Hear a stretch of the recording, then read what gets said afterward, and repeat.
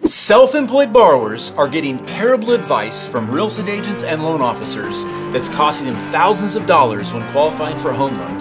And I have a simple solution that will solve all their problems. Hey all, I am Keith Collins, a mortgage lender in Nashville that's passionate about helping people finance real estate smart. And today we're going to talk about an interesting strategy to save self-employed borrowers thousands of dollars when qualifying for a home loan. Typically, self-employed borrowers write off a ton. That's a write-off. That's not a write-off. A write-off is a business expense used to reduce your taxable income. Okay, well then why isn't it called a tax write-off? It is! Which means you don't pay a lot of income tax, but it also means you don't claim a lot of income. And when it comes down to loan time, qualifying for a home loan, you don't show the income that you actually make. And the advice that they're typically given is next year when you file your taxes, you need to claim more income. When you claim more income, you'll qualify for the home that you want. The problem is you're also going to pay more income tax. There's actually a really cool loan program that allows the lender to look at the business income, not the actual tax returns, to get a borrower qualified. We're going to dive into that today. Some of you may be thinking a bank statement loan actually has a higher interest rate, and that's why I don't want to go down that path. I want to change your perspective on this. So let's just say you're a self-employed borrower and you're told to claim an extra $100,000 in income to qualify for the home that you want. Let's say you're going to pay 25% in income taxes. That's an additional $25,000 in additional taxes that you're going to pay to try to qualify the traditional route and save on the interest. But that's $25,000 in taxes to save some interest. So check this out. On a bank statement loan, let's say we're looking for an $800,000 home, a traditional verified income route, maybe you have a 6.5% interest rate, and on a bank statement loan, we have a 7% interest rate. There is a payment difference of about $186. And that's what most people are pointing to. They're saying, hey, on this bank statement loan, I'm going to pay more money on a monthly basis. Why wouldn't I just raise my income and pay more income tax and qualify for the cheaper rate? Well, here's what I'm talking about. If we look at this graph here, which shows savings over 60 months, yes, you're going to save about $1,400 in the first 5 years by going non-bank statement. But in my previous scenario, what if you pay an additional $25,000 in income taxes to do it? You're not saving any money. So the bank statement loan is probably the preferred route so that you don't have to claim the additional income. So let's dive into what a bank statement loan is. On a bank statement loan, we actually look at the deposits going into the business bank accounts as verified income to qualify. Most lenders are going to look at 12 to 24 months. So instead of looking at your income taxes, we're actually going to not provide those at all. Like the income taxes are completely removed from the file, and we're going to grab 12 to 24 months of business bank statements, all pages,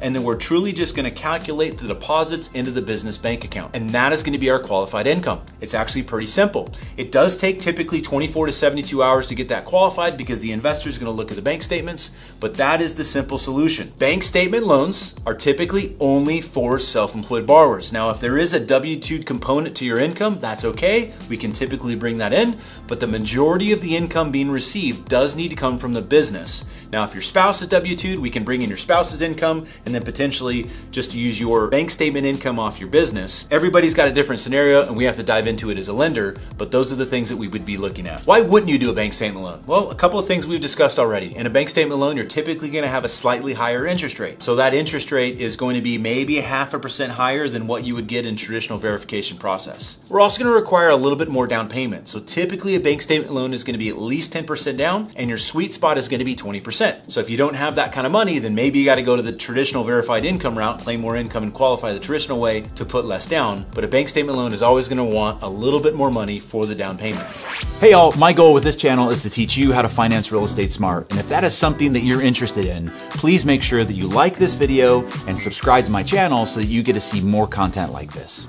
They do have limited availability, so not every lender has access to a bank statement loan. So if you're talking with a lender and they're not offering this, maybe ask them if they have that product. And if they don't have that product, you may have to go talk to a different bank because again, it's limited access. Brokers are great resources, and then retail mortgage banking operations that have this product available are typically the places you want to go. The big banks, right? The Bank of Americas, the Wells Fargos, not to pick on them, the Truist banks, they typically don't have bank statement products because they're kind of stuck inside their box. And then business history requirement. So if you just started your business, you're typically not going to be able to qualify for a bank statement loan, but you're also probably not going to be able to qualify for a verified income statement loan as well because you're typically going to need a 2-year history of being self-employed to do this because we've got to see the stability in the business. Minimum credit score requirements. So as with all loan programs, as your credit score comes down, the interest rate adversely goes up. And that is the same with these. Ideally, the credit score is plus 700, but we can do this for people who are in the mid 600s. But once you get into low 600s, it's probably going to present a problem, or the interest rate's just going to be too high to make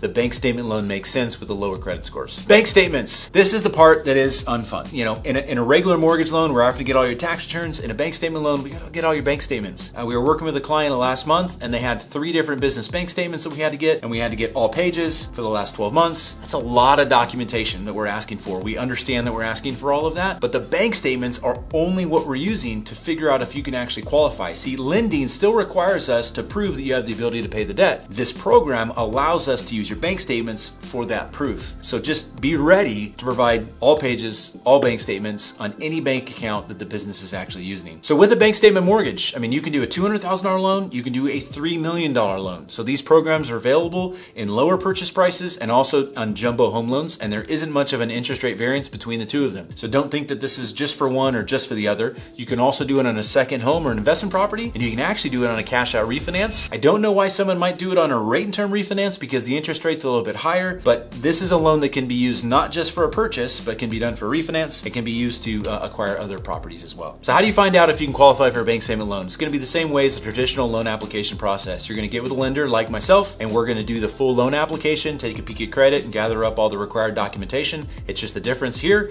is we're not going to do the tax returns or W-2s or paycheck stubs. We're just going to get your bank statements. So if you're actually thinking about this, or maybe you were denied by another lender and you want to go the bank statement route, start gathering up all those bank statements, get them in PDF copies so that they can be securely uploaded to the lender. You're going to complete the application, and then we're going to have the bank statements reviewed. So a lot of these programs have an actual investor behind them, and they also need to calculate the income. And that can be a 3 or 4 day process. So we're going to do the application, let you know what we think, but then we're going to gather up all those bank statements, send it to our investor, and then they're actually going to calculate the income. They're going to let us know what income we can use based on the deposits coming in to the business bank accounts. Once we have that, you're going to be pre-approved and you're happy house hunting. These loans can be closed in less than 30 days. It's a very traditional loan process once we've gathered up the bank statements to figure out what you can qualify for. So let's tie this up in a bow. You're self-employed and you're writing everything off, which is what the IRS allows you to do, but you've been told you don't qualify because you're not claiming enough income, even though the business is generating a lot of revenue. A bank statement loan program might be the avenue to get you qualified for the house that you want. You need to be prepared to provide additional documentation. You also need to be prepared for a slightly higher interest rate. But I do believe that that higher interest rate will definitely be offset by any additional income tax that you're going to pay to qualify for the traditional loan program. I love helping self-employed borrowers, and I love helping people find ways to not have to pay so much money to the IRS. So I'm super grateful that you tuned into this. If you're looking for more information about the real estate market or buying a home, check out our most recent video on why I believe we're on the doorsteps of one of the largest buyer surges our country's ever seen.